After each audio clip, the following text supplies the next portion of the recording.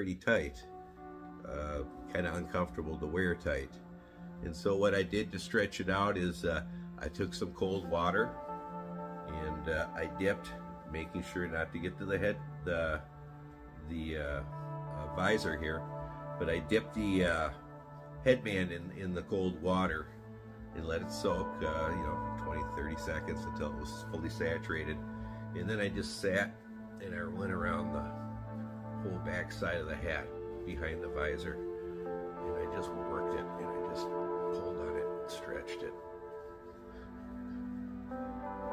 And I did that for 5 minutes or so, just working it around like that.